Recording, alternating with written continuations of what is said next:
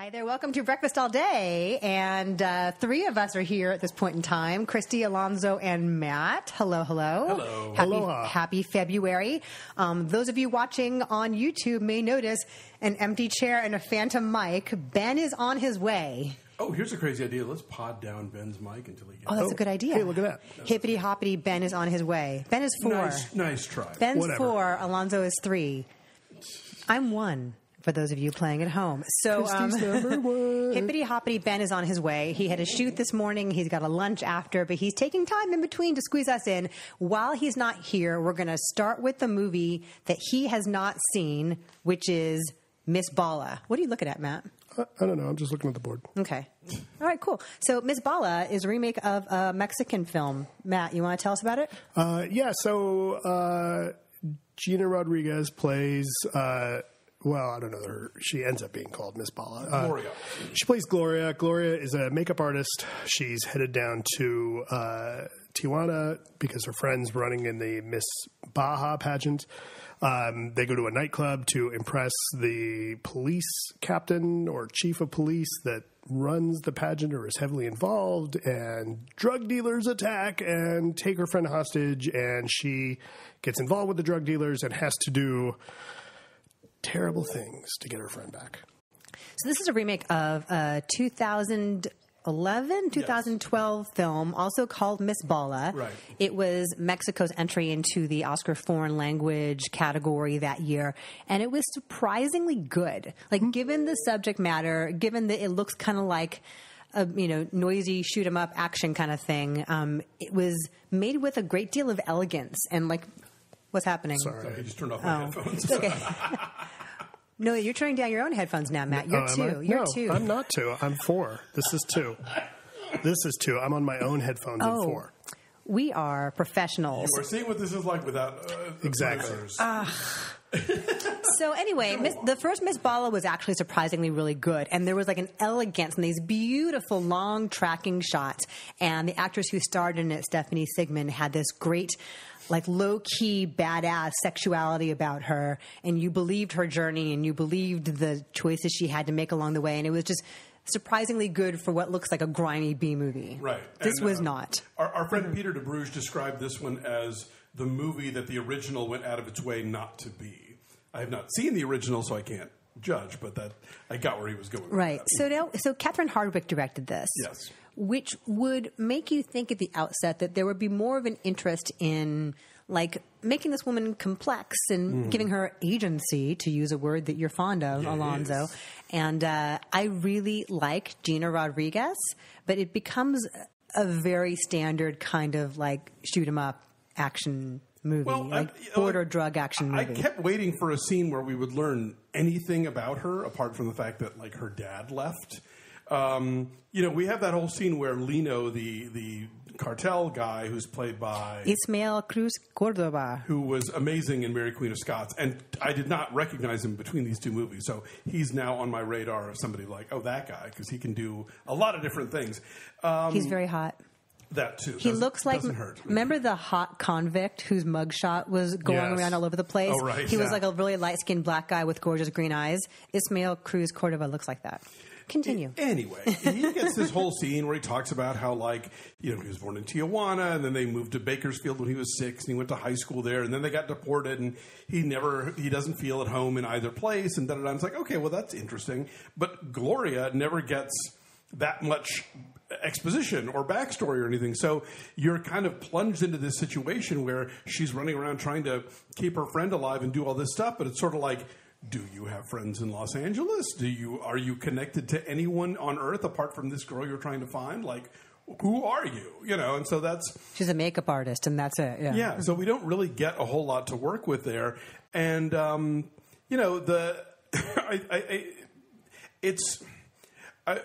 sent Yolanda Machado to review this for TheWrap, but I'm glad I did because I was sort of conflicted over the notion of this movie feels like a collection of stereotypes of movies about Mexicans, because everybody's a drug dealer or an abused woman or a corrupt federal official or whatever.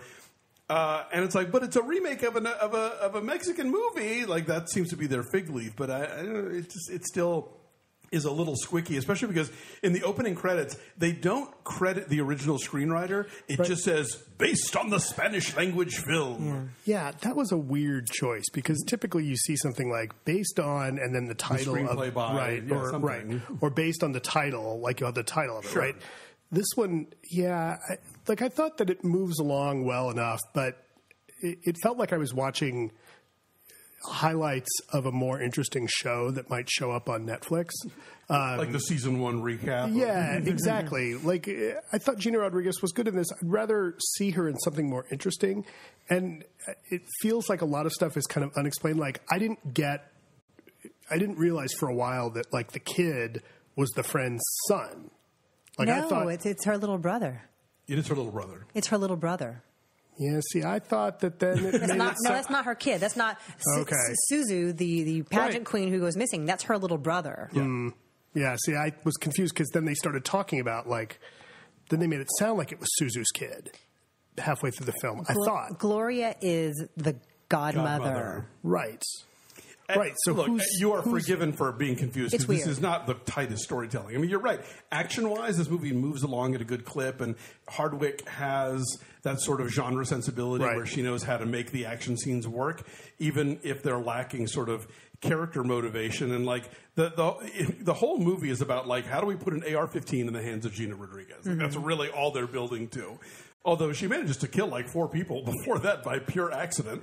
But, you know, it's...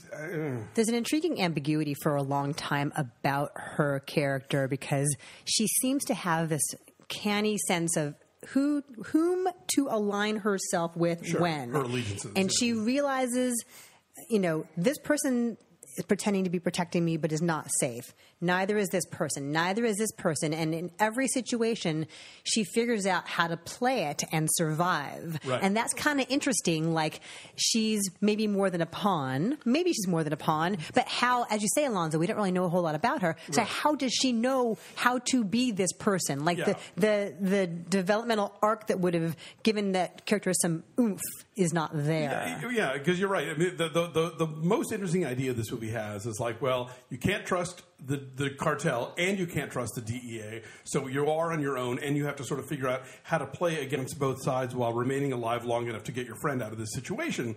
But like when the movie opens, for example, she is doing makeup for some fashion show and she is told, you know, we're not paying you to think, like don't bring your own ideas in here, do it our way.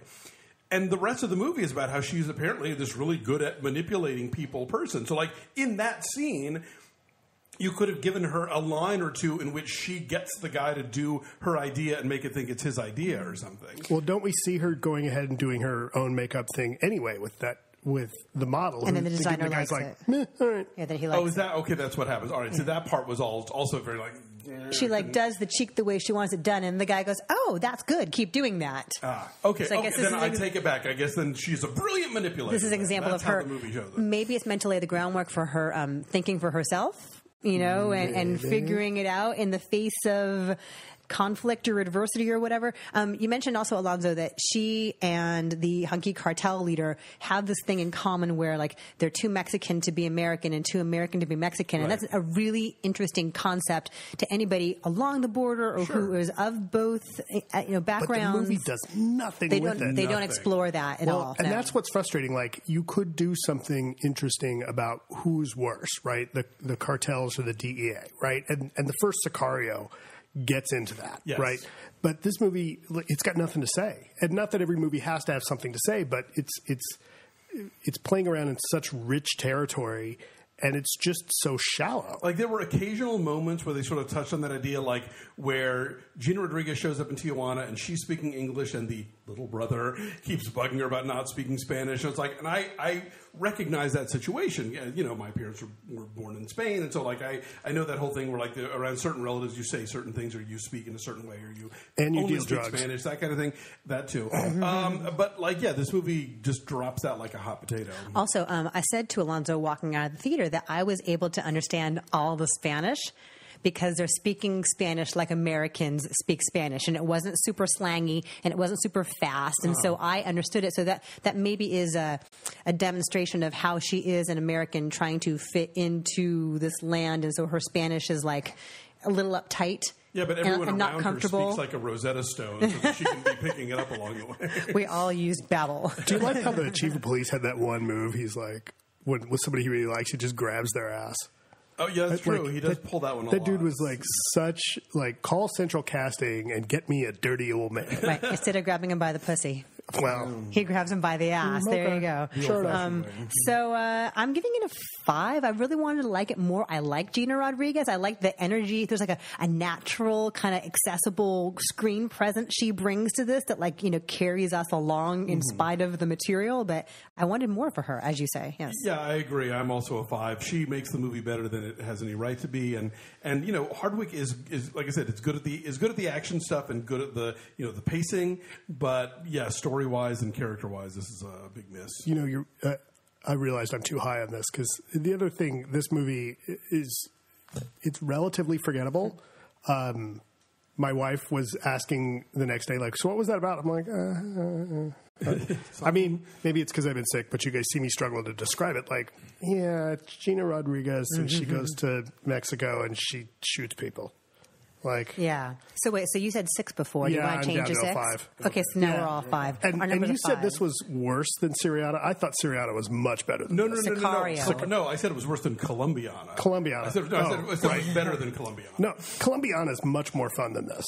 The further away from it I get, at least Colombiana has the courage of its wackiness. Yeah, and exactly. It doesn't even have that. So I'll take it back. I want to mention too.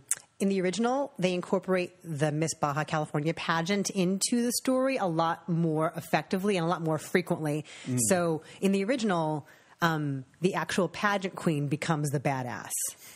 Becomes like the drug cartel's pawn and fights for survival. In this, she's the makeup artist friend of the pageant queen, but she's forced to then become the pageant queen. And they take giant gaps of time away from the pageant where you realize, oh yeah, the movie's called Miss Bala because she's meant to be in a pageant, and Bala means bullet in Spanish. And they don't incorporate it. Funnier scene. And it is in the original. There's an absurdity to the fact that she is trying to be leggy and elegant despite the danger she's in. I would have loved it where she would have to suddenly have a talent. That would have been great. But the movie just kind of zips past that part. Yeah, so she's going to start doing the glass exactly from Miss Congeniality, and then someone's T for 2 or something. And then someone's firing at the glasses, and the water explodes in slow motion. Anyway, we have the remake figured out, but the last shot in the movie does suggest to you that they are thinking about more Miss Balas. Yeah. She joins the Avengers, right? They are thirsty for sequels, but I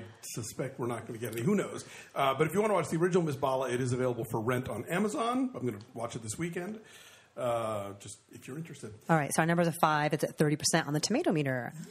All right, well, hey, Ray, if you're watching on YouTube, thank you for doing that. Please subscribe and give us a thumbs up and tell your friends that this is where What the Flick lives now. And you can follow us at BeFastAllDay at Twitter, Instagram, and Facebook. Thanks for watching. Bye. Bye.